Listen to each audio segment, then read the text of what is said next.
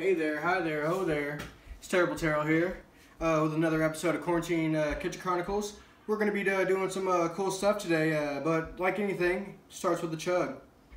You know, on the last episode I promised you I was going to show you how to season a brand new cast iron skillet. Also going to be showing you how to make my favorite cocktail, the Terrible Terrill Gin Gimlet. Cheers.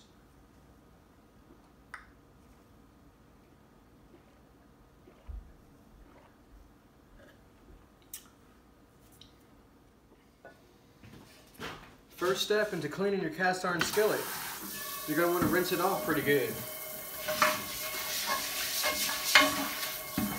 Maybe there might be a little dust that accumulated on it, or there might be a little rust, but there's going to be a little something something.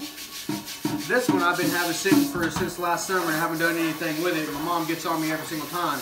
Terrill, why is your cast iron skillet so dirty? So I'm going to make Mom proud today. Next thing you want to do is get this baby all dried out. So you get some paper towels. These things are sacred right around here nowadays. I'm all wimbly-nimbly with it. Let me go ahead and, I can barely find any of these things. Can you believe that? It's the quarantine. It's rare around here. Hey, just go ahead and give this thing a quick wipe down. And get all the excess water out of it. You don't want that. That is a kryptonite to a good cast iron skillet is moisture. It'll go ahead and leave rust and all kind of stuff all over it. And you don't want any of that. Once you give this thing a pretty good wiping down, we're going to go on to the next step. Next step is you're going to want to Frank Zappa, keep it greasy. You're going to put this on there liberally. Just give it a dollop because you're going to want to get it all around on your cooking surface and on the outside as well. And the most important thing about seasoning is that's where your flavor comes from. You know how Terrible Terrill feels about the flavor.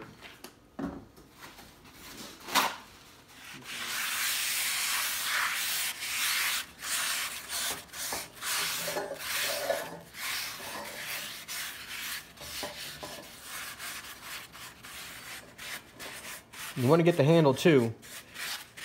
This is your baby. This thing will take care of you for as long as you take care of it. I'll tell you what, I got a grandma, she has a cast iron skillet that I've been eating off of since I was a knee-high to a grasshopper. So you just take care of your stuff and it'll take care of you. One of the last steps you're going to want to do is have your oven preheated to 375. You're going to place your cast iron skillet on the middle rack. You're going to want to make sure that you got a drip pan under it. Because if you don't have a drip pan under it, you're going to have grease all wimbly-nimbly in your oven, and that's going to be a fire hazard. You know, and you don't need that. Then you're going to put the oven on for an hour and let it sit. Now, while your cast iron skillet is seasoning in the oven at 375 for an hour, coated in vegetable oil, you're going to want to fill your hey, I got a teapot. A lot of people don't have a teapot. You can use a regular pot, but you're going to want to bring your water to boiling temperature. Once you bring your water to a boiling temperature, you're going to want to mix in 2 cups of sugar. Now see, I always say this is Terrible Terrill's way. There's no right way, there's no wrong way, but this is my way. For every cup of water, I got a little ratio. See, this is what I do. 4 cups of water in here, 2 cups of sugar. Like a little tart, and you can always season the taste.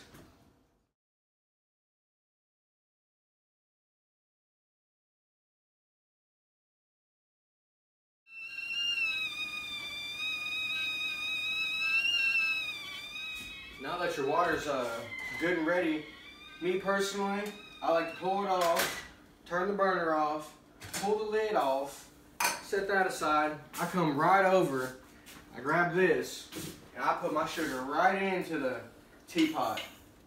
And I just stir it on up. And you're going to want to stir your sugar on up in the boiling water. Well, it's not boiling anymore. It's coming down to room temperature. But you might make a little mess like I did. Terrible Terrill gets terrible every now and again, especially after a few chuggies. Once you have your simple syrup all blended up, remember those limes that you squeezed? You're going to want to just throw some of that hot water right down up into there and Give it a quick stirring. Let me get my stirrer.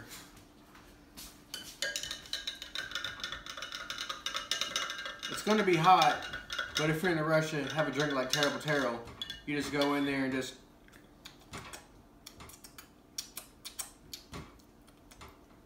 it's right on point. Next step is you pop a seal, Bombay Sapphire. Now see, Terrible Terrill always says it's a personal preference. I love gin. Gin does not make me sin, but I have got terrible on some gin. Anyways, Bombay Sapphire gin is what I like. You can have a vodka gimlet, you can have a gin gimlet. You can do whatever you want to do. But me personally, it boils down, Terrible Terrill loves him some Bombay Sapphire. So me personally, I never use a jig. Some people say 2 ounces of this, 2 ounces of that. But hey, you know, I pour until my soul says, child, that's enough. Well, that case was about a 4 or 5 count. Actually, you know, I'm going to go ahead and give you a little bit more because it's the quarantine beer chugs and I want to give the people what they want. Okay, so, you know, you get it back down to the label. You know, that is a good first start to any bottle. Once you poured you up to the label, you grab your simple syrup that you made and that you mixed with your lime. Now you got limeade, you know? So you go ahead and toss that down in there like so. Boom. I already had my garnish in because I'm ahead of the game. You give it a quick stirring. But wait, there's more. Walk over to the fridge.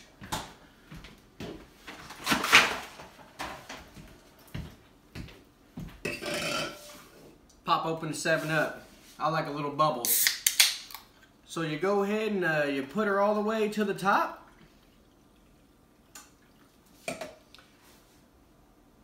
Cheers.